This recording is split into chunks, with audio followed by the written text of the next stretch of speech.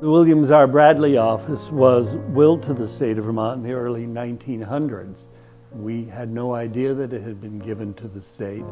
The donor had given her son life tenancy and occupancy of the building, and he carefully maintained and cared for her for 60 years. And after his sudden death, we received notice from the courts in Washington, D.C. that the state of Vermont owned property in Westminster. Lo and behold, it was the original Bradley Law Office. This site is an amazing building because of the history that it contains. And this, we've called it sort of Vermont's King Tut tomb. When we opened it, the documents here opened up a whole aspect of Vermont history that had been unresearched.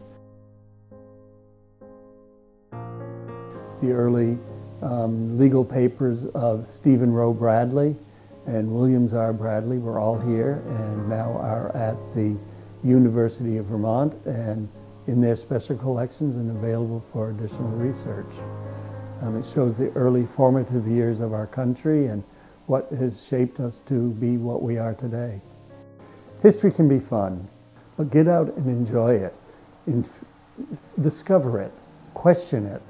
You can learn much from the State of Vermont's website for historic sites, which is www.historicsites.vermont.gov.